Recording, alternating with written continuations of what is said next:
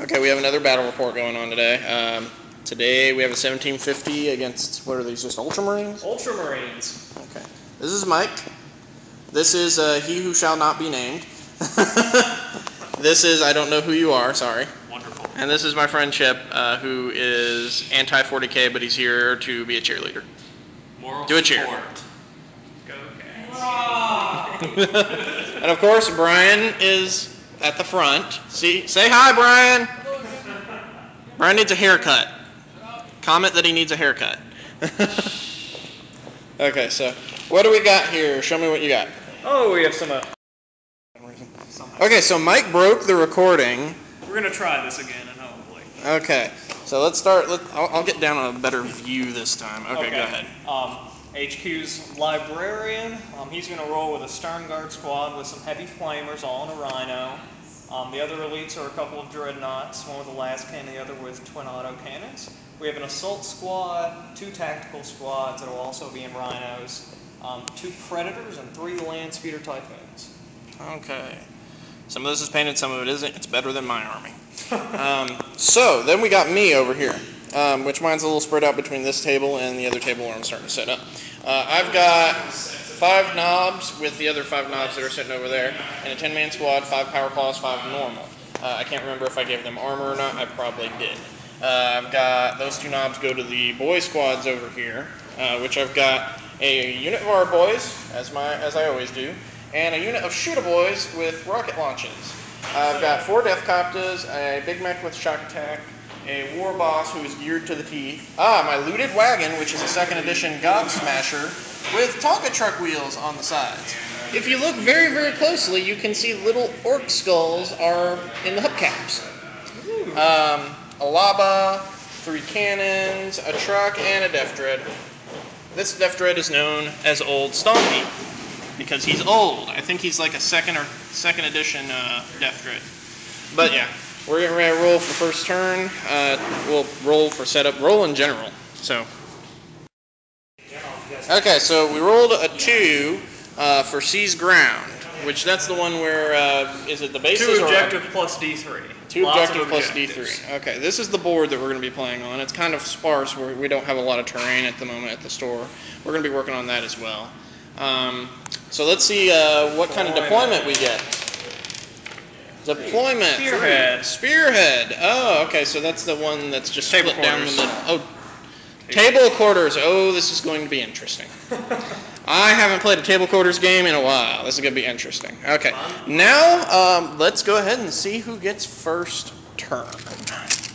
Just let me get a dice out here. Okay.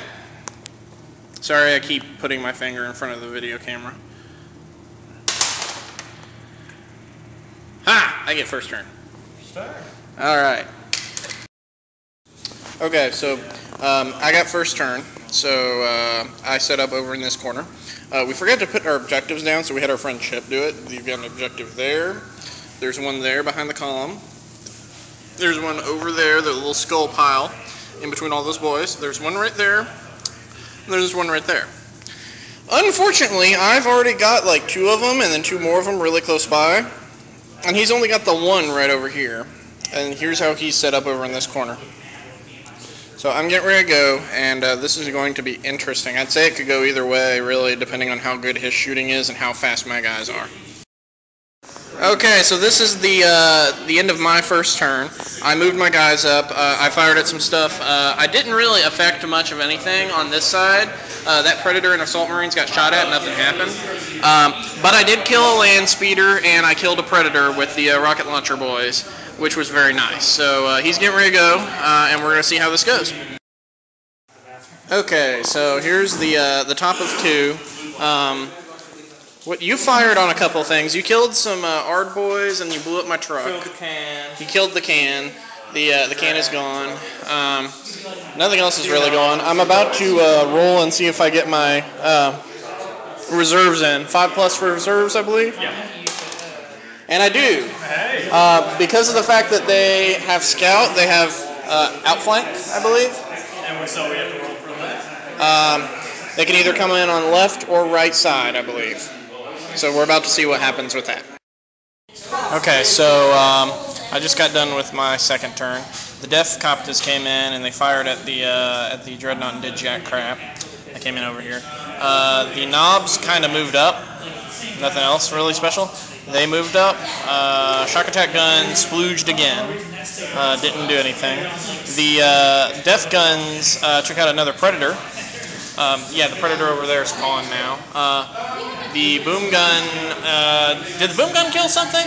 No, it didn't. Well, it destroyed a weapon. I tore up the Predator, or not the Predator, the Dreadnought over there, and the Land Speeder, and did all sorts of damage. They were immobilized and weapons destroyed and all sorts of stuff over there. And he kind of shot up a little bit. Well, he didn't shoot. He's on his turn right now.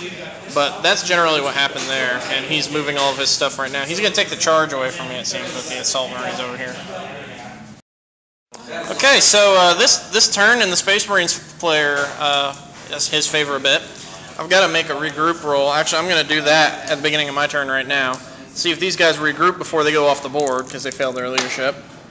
They don't. Unless I get 3-1. Hell, even if I do get 3 1s, they're gone.